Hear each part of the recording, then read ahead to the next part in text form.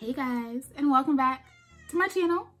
Ellie says hello too. She's down here hanging out, being silly.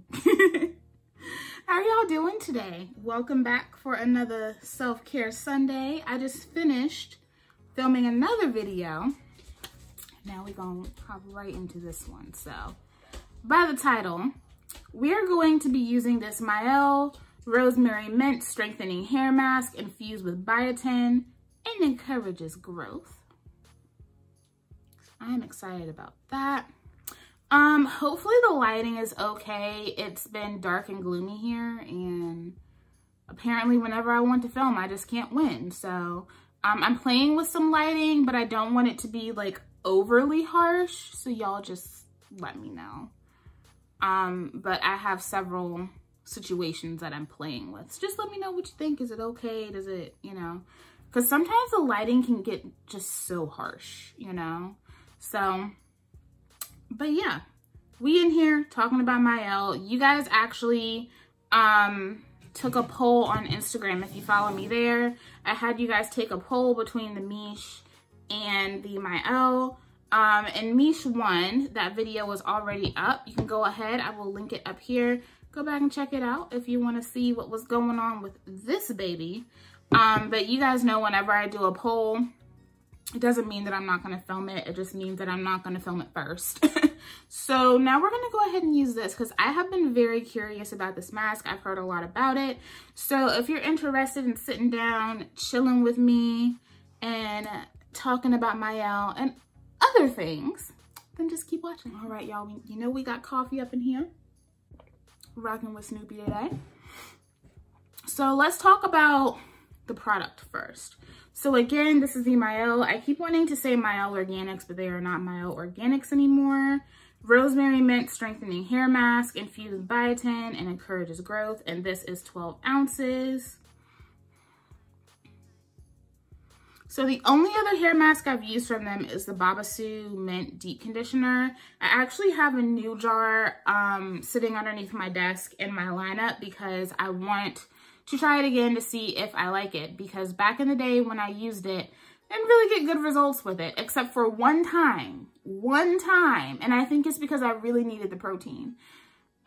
Which that one is a strengthening conditioner, but it's not a protein deep conditioner, you know. So I'm looking to see if maybe I'll have better luck with this one. Restorative, deeply moisturizing, penetrative mask for dry, thirsty tresses. The Rosemary and Mint Strengthening Hair Mask is developed with your hair's greatest needs in mind. Nourish, hydrate, and strengthen all at once with this nutrient-rich formula. Nice. Directions are after shampooing with Rosemary Mint Strengthening Shampoo. I don't own that. Smooth evenly through damp hair from roots to ends. Leave in 15 to 20 minutes. Rinse thoroughly. Cool. And the first 5 ingredients are water, BTMS, seed oil alcohol, aloe vera leaf juice, as well as sweet almond oil. That is also followed by sunflower and olive oil. There is also some carnauba wax in here, so just know that that is in there, but that isn't really like something that freaks me out. Like one of my favorite conditioners from Mielle Rose also has that in there, and I don't have an issue. There's also macadamia oil, Babasu. There is peppermint, rosemary, ginger. There's all sorts of stuff in here. There is some henna extract in here. This is packed with a lot of stuff. So let's see how this goes. And I really like the scent. It's light. Like you get a little bit of the mint, but you also get a little bit of like the other herbs that are going through it. Very nice, light. I also have the Rosemary Mint Multivitamin Daily Styling Creme. But I'm not going to use that today. I'm going to wait on this because I think I want to do a one and done video on it. Today we're just going to use the mask. So how y'all doing? It's been a minute since I filmed a self-care Sunday because the self-care Sunday that you guys watched before this was filmed over 2 weeks ago. And a lot has happened in that time. And before we get on to chitter chatter, this is where my hair is at. I actually just finished a demo and review using the Honey's Handmade Cherry Tapioca cleansing cream. So if you want to know my opinions on that, be on the lookout because that video will be up soon. I don't usually co-wash and deep condition, but this wash week has been trash. Like, it's been absolute trash. The Curls Dynasty stuff it did not go well. If you have seen that, then you know. If you have not seen it, then I will also link that right up here in the cards above. Go check that out. And I have nothing against the products and the owner. She's a very sweet person, but it just, my hair and what that brand goes for, they don't work because my hair is already so soft. And literally, I went out with my mom for brunch. And my hair was destroyed by the time we finished brunch, went to the grocery store, and came home. So that was kind of disappointing. I've been wanting to try Curls Dynasty for some time. And I was just, you know, like, I was happy to be able to try the products. I just hated that I couldn't, like, give a positive review. So I ended up having to clarify because it was just too much on my strands. Like, my strands were just built up. I do want to try the vanilla cream custard for a braid out. I feel like that might be really nice for a braid out, but it just wasn't enough for a wash and go. Even though I have fine strands, my hair needs control. So let's go ahead into the deep conditioner. Ooh, this feels good. I need a win from Mielle because the last time I used Mielle, well, we all know what happened the last time I used Mielle. It smells so good. Monique, you want to make some candles? Have you ever thought about making candles? Because this will be a great candle. This feels really good too.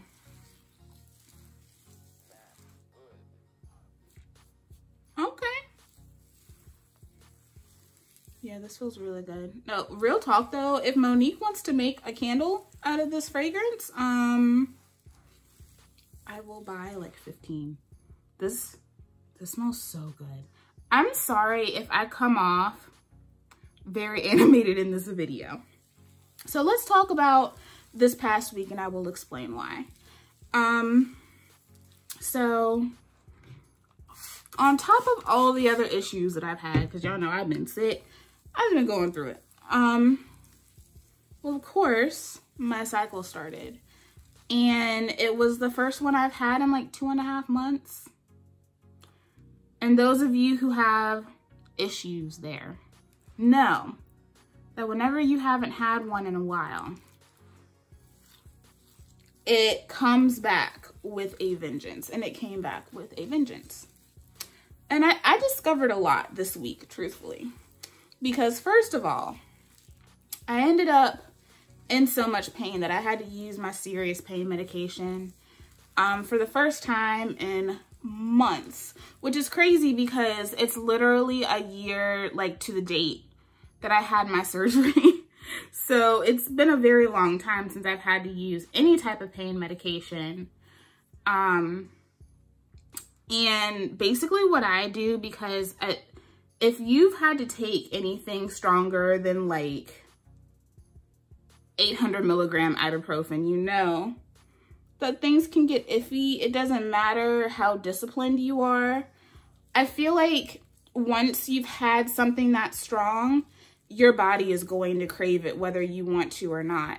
And so what I do is I keep my medication in a place where I have to work really hard for it, or somebody else has to go for me and work really hard to get it.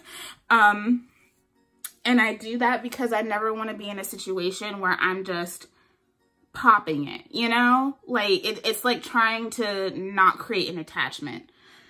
So I took half a dose, okay? I didn't take the full dose. I took half the dose. And I had a full-blown panic attack, y'all. Like, I was sitting in bed, heart racing, in tears. And it clicked to me you know, I've talked about this before, that I've dealt with some anxiety and I've had panic attacks a lot last year. And I'm so thankful that I had this channel because that really helped me a lot. Just with calming down and centering, and you guys were so positive and supportive. And that really, like, it's one of the few times I think I've ever heard anyone say that social media helped them with their anxiety, but you guys really did help me with my anxiety.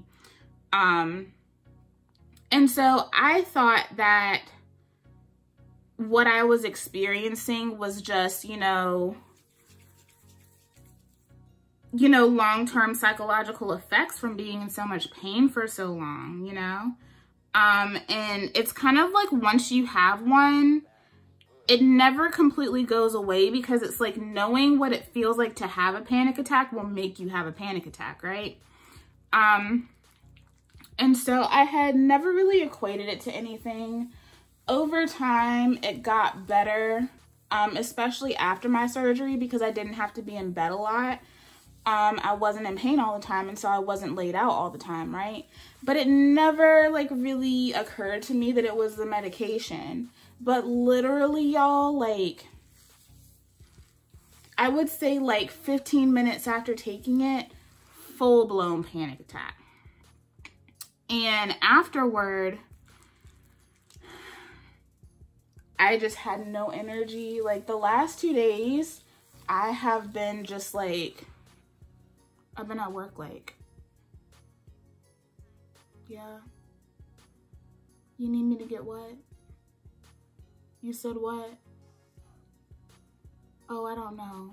Like, I've literally been like that for the last 2 days. And so now I have all of this pent up energy. It's like I've had an energy drink, and I have not, and no, it's not the coffee, because coffee don't affect me, y'all. I can drink 3 cups of coffee and go to sleep. I know that's a shame. But, I've always been that way. Coffee has never given me energy. I honestly think it's just that I'm a naturally tired person because of my disease. So caffeine does not provide energy. I genuinely like the flavor of coffee, but also, like, it is, like, if you drink coffee, then you know, like, it is an addiction. Caffeine is addictive, and if I stop drinking it, ooh, I feel bad for anybody around me. Let's just say I had to stop drinking it once, and my parents hated me. I think it's the only time they've ever hated me. I was not the same person.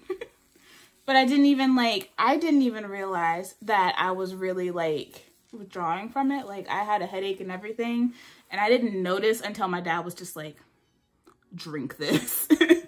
And I drank some, and I was like,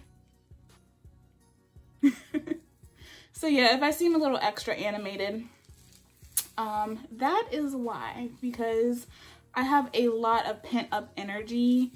But yeah, it's hard when you are in a position where you will have to use stuff like that at some point. It just sucks because it just changes so much and makes life so difficult. And it's no wonder I haven't been able to drive, because I mean, I could barely function at work and I wasn't taking it, you know, like I'd only taken it once. But it does take a minute to get out of your system. But you know how sometimes, like, you end up in situations where it really just makes sense, you know? Like, once everything is said and done, you're like, this makes so much sense. And that's how I feel. That's what my hair is. There's a lot of white on my hair. Initially, I will just say this mask feels delicious. It literally feels so delicious. I hope that it feels as good when I rinse it out, because I feel like once I get under, like, the deep conditioning cap and everything, all this white is gonna go away. But this feels so rich and silky. I can't remember who it was that said that they felt like this was a dupe for Strengthen. Was it Curly Tails? Talise, was it you? It might have been Talise. I don't feel like it feels like that. It may have the same effect when you rinse it out. I don't know yet, but it doesn't remind me of that yet. This one is a little bit more velvety, a little bit more emollient, but I see the similarity though. Like I see the similarities for real. So far, I like this. Like I said, I need a win for Mielle because I don't dislike Mielle. It's like you say, you have one big disappointment from a company and then people swear up and down that you hate them. And I'm like, I don't hate them. Like, unless you've done something or said something to me personally, or like you're just out here doing nasty stuff, then, you know, it's never really hate. So, first of all, family check-in. It's been some time since the passing of Kobe Bryant. And obviously, like, you guys didn't really get any videos of me talking about that because I had pre-filmed, I got sick, I had to push things back. And so all of that kind of happened when I made the decision to push the videos back. And honestly, that was kind of part of it because it's just so weird because, I mean, I've grown up watching Kobe my whole life, but I've never been like a Kobe fan. Like I've been a fan of his presence. Like I've been a fan of his work, and I've been a fan of not only his work on the court, but the work that he does within the community, well, was doing within the community. And I was also a fan of just his relationship with his daughter. And it was just crazy. Like, me and my mom were sitting in the Total Wine parking lot, and I'm just like, I'm looking at Instagram and I'm just like, what the hell? Like, why is Kobe Bryant all over my feed? And I'm thinking like, is like, what's going on? And then I see that he's dead. And like, me and my mom just sat there like we were just numb. But what hit me was to find out that his daughter was with him. And that those families were there. Like, families have literally just been shattered and torn apart because of this. And it's just really heartbreaking. Like, the whole thing is very heartbreaking. I just feel for his family. I feel for all the families. And I don't know. I think just for some reason, this situation right here just really... it just hurt. Like, it just hurt. And even though I don't really have any connection to Kobe Bryant, aside from the fact that, like, I mean, if you're my age or even like a little bit younger, like, you grew up seeing him everywhere, you know? Like, to get a Kobe Bryant cameo on your show was like the shiz, right?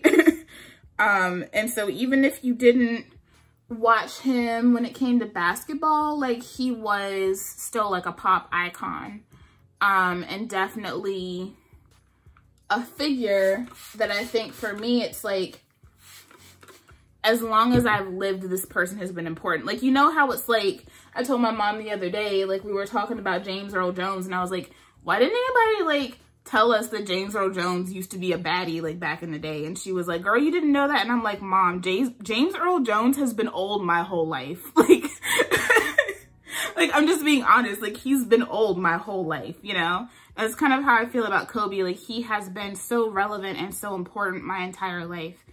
And so it's just odd, you know? It's just odd. It just doesn't feel right.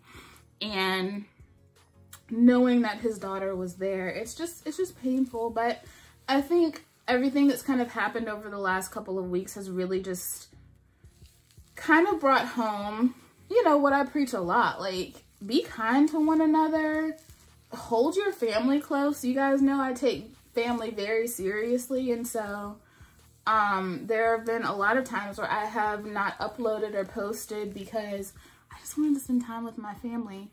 And you guys get that. And I love that because, you know, life is not promised. I've been through a lot with my family.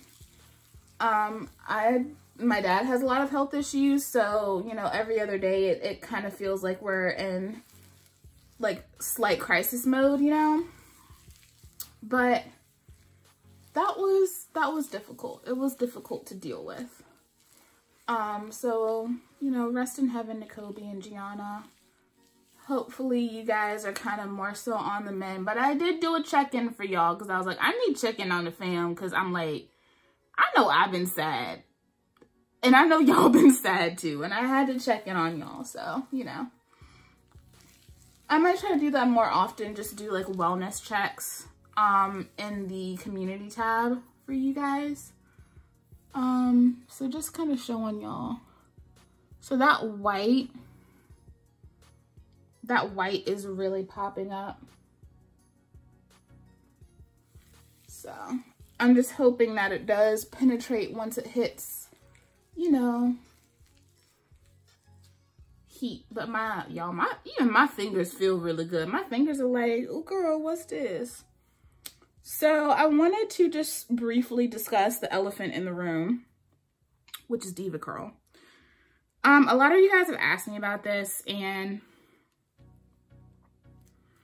I think a lot of people are asking questions and not really happy like with the responses that they're getting from other influencers. And I'll just say this. It's very hard to respond to something that you really have no idea about. Like, I'm gonna be real. Like, I've watched some of the Curl Ninjas videos, Stephanie. And she's been talking about this for a long time, for like the last year. And the thing with her was that even though what she was saying did sound plausible, she's done a lot to her hair over the last year. And I feel like really just now, like over the last couple of months, there are more people coming out and talking about their experiences with Diva Curl. Now, it sounds like the issue is whatever is going on from like beginning of 2019 to now. So if you have older products, you may not be experiencing this. And truth be told, guys, like I think most of us African-American natural hair influencers are not going to have really any connection or understanding of this because we are trying new things every single week. The people who are really coming out and talking about this are influencers who mainly only use Diva Curl. And so I am really hoping that there is some resolve for those who have been affected by this. I know that there have been petitions and things like that from what Stephanie has been doing for a while. Can we just talk about, like, y'all see this, right? Like, my hair just be doing that. And I'm not used to it. I'm really not used to it. Like, this is just odd for me. Like, they look like straws. Like, it's so wild. Like, I'm not used to this. It sounds so simple to everybody else, and we chalk it up to, well, these are the ingredients, but y'all, like, as far as I know, from when I have purchased Diva Curl, I haven't seen any ingredient changes. So these ingredients that y'all are talking about have been there for a while. It's not anything new. And while, yes, things can definitely have long-term effects. You may not see something immediately, but you will see it in the long term. But I would not consider this long-term, only because if it really were long-term effects, I think more of us would be seeing this issue, because I know I've been using Diva Curl for a while. Before I did my channel, I talk about melt into moisture all the time, and I still have some. I have repurchased, and so I don't necessarily think that it's that. And honestly, what it sounds like, and I agree with Stephanie on this because she has said this too, it sounds less like the formulation and more like the products aren't being stored properly. And understand that the temperature that a product is stored in really does affect it. We already know with our more natural products that we need to keep them in, you know, a cooler space, especially if it's something that doesn't have any type of preservative. You don't want it to go bad. Temperature control is important, especially in warehouses. And DevaCurl claims that they have tested products in their warehouses, and I don't necessarily believe that. They are likely still doing tests on the samples that they've already taken prior to these products going into warehouse facilities, right?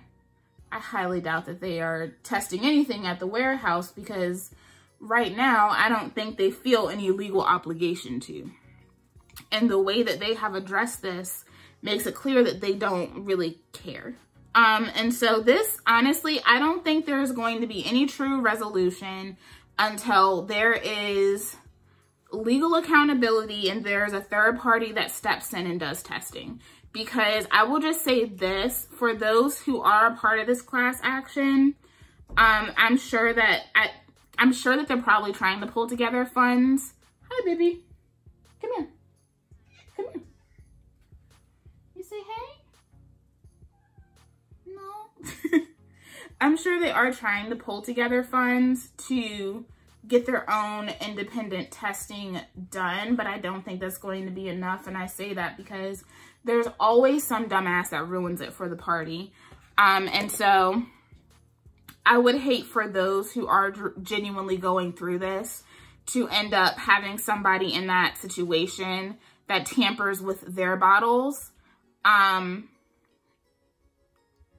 get results that say that there is something in a DevaCurl product that's not in there.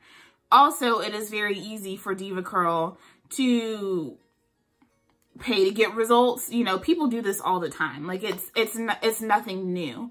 And it's going to have to be an independent third party that's not hired by DevaCurl and is not hired by these ladies who are going through this to get genuine answers. But I want them to get answers, and I want any of you guys who have been using the products and are experiencing issues to get answers too.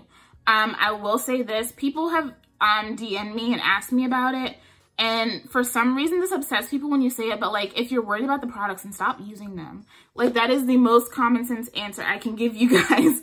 Don't use them.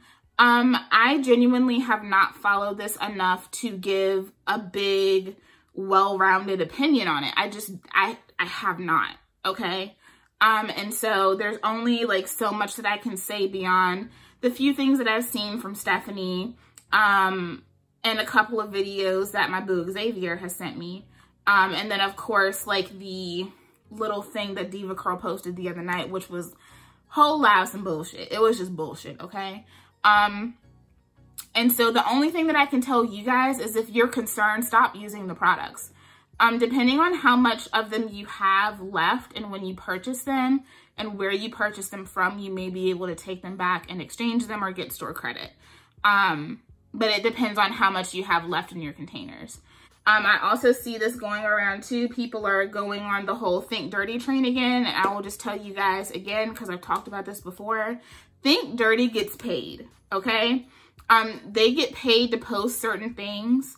And 9 times out of 10, half the brands that we use aren't going to be on there. And the other ones, if it has a preservative in there, it's going to be listed as being dirty. So just be aware of that. There are some things that fall lower on the list, like I think phenoxyethanol falls lower on there. But do understand that Think Dirty does get paid. And that's not really something that you can trust at the end of the day. If you're getting paid to post something about a company, then you can't, you know, like when it comes to stuff like that, that's so different. Cause like I said, like companies pay other, you know, other labs and things like that to give faulty results and things like that all the time. It's nothing new. And I work in science. I've seen it. Y'all, I have seen some grimy shit, okay? I've seen some grimy stuff. So do not solely rely on Think Dirty. And again, like, don't let situations like this scare you If anything, situations like this should make you feel stronger in using your voice. When you guys notice things that aren't normal, talk about it.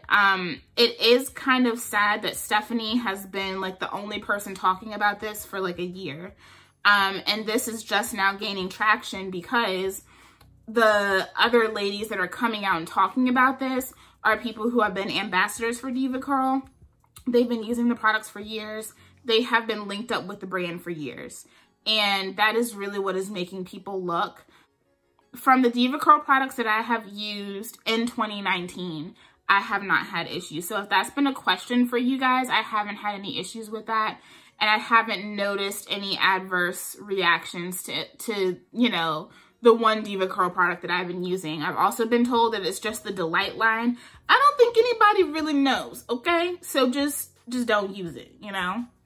I'm not using mine, but I haven't used it for a while. Not intentionally. I just have other things that I'm kind of obsessed with. So I haven't really paid attention to it. But yeah, just be smart out here. And, you know, read your ingredients, read your labels. Really proud of those who did come out and finally talk about it. Because I know that's not an easy thing to do. And it's hard because like that is their brand, you know? When your hair is destroyed like that, it's like trying to figure out what you're going to do from there. So I am praying for all of these ladies. I'm praying for resolution, and honestly, just shame on Diva Curl, because even if what's going on isn't a formulation issue, it should be taken more seriously because it is a health concern. And like I said, somebody else is going to have to step in, because if we're just relying on Diva Curl to do something, it's not going to happen. Like, it's just not going to happen. So back to the mask real quick. This side is starting to penetrate. This side really isn't. You know, this is how much I used. I didn't use a ton of it at all. So decent amount. I'm definitely going to get at least 5 more uses out of this. I just can't handle the smell. Monique, I need a candle. Like, those of y'all that have this, can't you see this being like a dope candle? And I like it because it's not overpowering, but I can feel like that slight tingling sensation. It's not anything crazy, it's just slight. So, I'm going to go eat my pizza and sit underneath my deep conditioning cap for 20 minutes, and I'll come back and I'll give you guys my final thoughts. Okay guys, I'm back, and these are my final results. I like it.